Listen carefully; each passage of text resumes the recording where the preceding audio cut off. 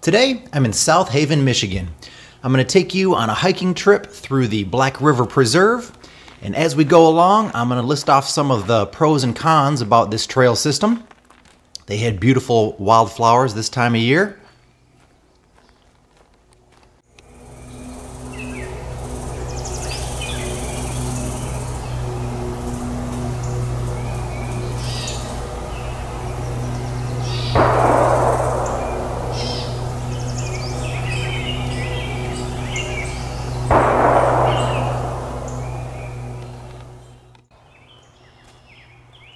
And as you can hear, the gun club is right next door, which is a little bit irritating after a while, so that was definitely one of the cons.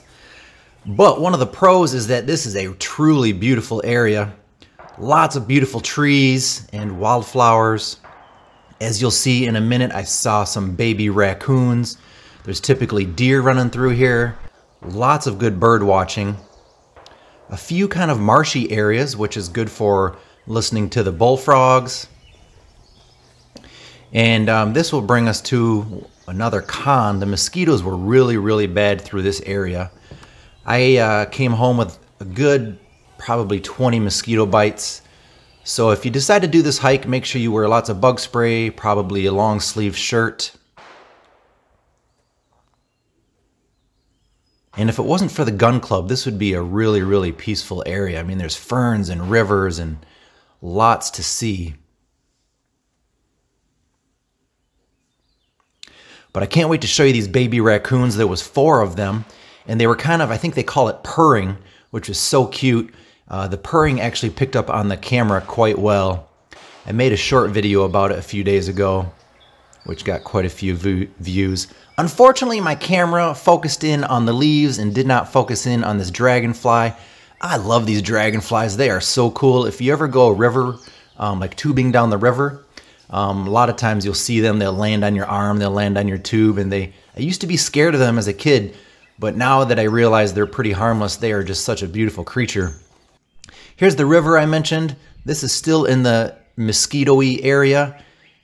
Towards the end of the hike, you go up a little bit, and once you go up just a tiny bit, it seems to be a lot less mosquitoes.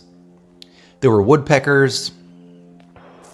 And I think we got another cool tree coming up here in a second. Just trees I've never seen before. Yeah, check it out. The texture is quite weird. Or quite unique, actually. Alright, so these baby raccoons are coming up. So I'll keep it quiet for just a minute.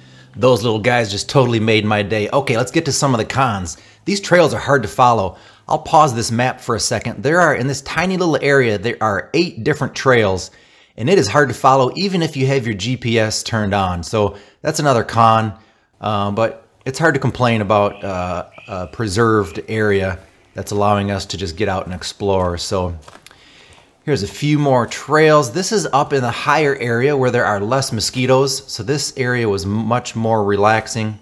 I thought I was going to lose my mind when those mosquitoes wouldn't leave me alone. But yeah, through here you'll see some more beautiful trees. I came with my parents last year and we saw quite a few deer. There is a farm next door. I'm assuming they typically grow corn. And that, I think, draws the deer in. Yeah, this is pretty cool right here, a little teepee looking thing. I'm not sure who put that together, but something to look at anyway.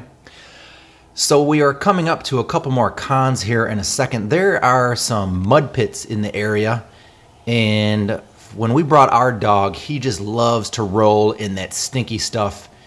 And I got to tell you what, it will kind of ruin your day if your dog gets in these mud pits. It's such a small thing to complain about, but it's something to be aware of if you are bringing your dog. You might want to keep him on a leash.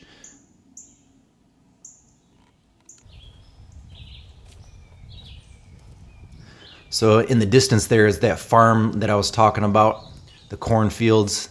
They don't seem to be growing anything this year, but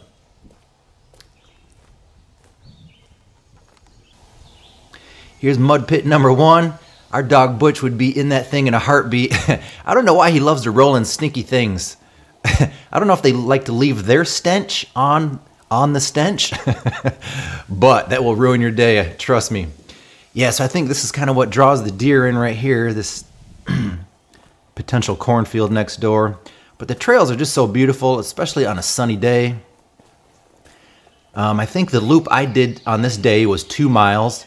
On all trails, that's listed as 2.3 miles. Okay, here's this trail system here. As you can see, there's all these different intersections, and it's hard to know even where to go or where you're at.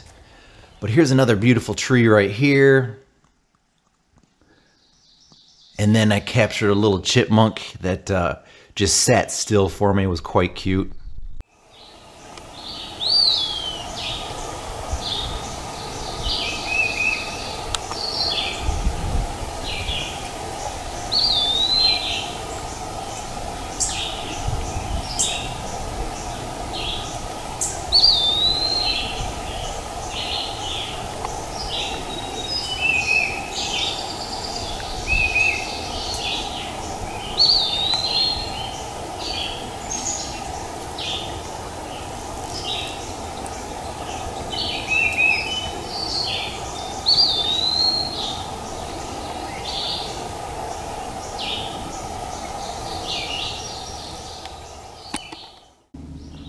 I just love watching the wildlife. He's trying to figure out what I'm doing, and I'm trying to figure out what he's doing.